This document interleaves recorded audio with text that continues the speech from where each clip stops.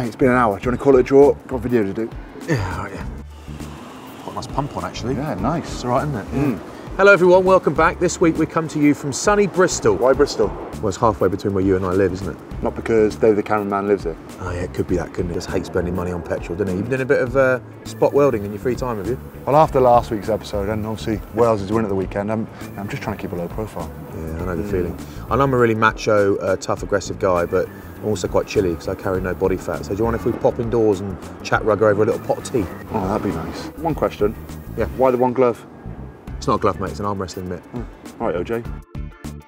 Hey, hell of a win Friday night, wouldn't it? The Welshies delivered, didn't they? Massive win. I said Wales often don't lose 3 games on the bounce. They didn't. It was backs against the wall. The pressure was on. They went out there and they performed and scored 3 good tries. It was very pleasing to see, and some great performances as well. Liam Williams again on the wing. Sam Warburton at 6. Beast, absolute beast. Sam was, wasn't he? He was. Reece Webb ran the show at 9. Yeah, Ken Owen's getting closer to British line selection, I reckon, every week. Really, really good. Yeah, the Sheriff's been one of Wales's best players. Deja vu for England again, though. Yeah, another Saturday, another W, and England were fantastic, I thought, in attack. Very dominant up front, super sharp, loads of options out wide, loads of pace. England's job was made immeasurably easier by Scotland's performance. They were bullied up front. Defensively, they were all over the place.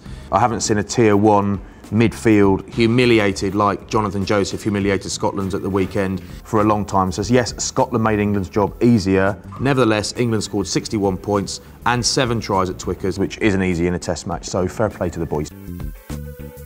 Mate, you've got to be looking forward to England potentially winning a Grand Slam against Ireland in Dublin this weekend.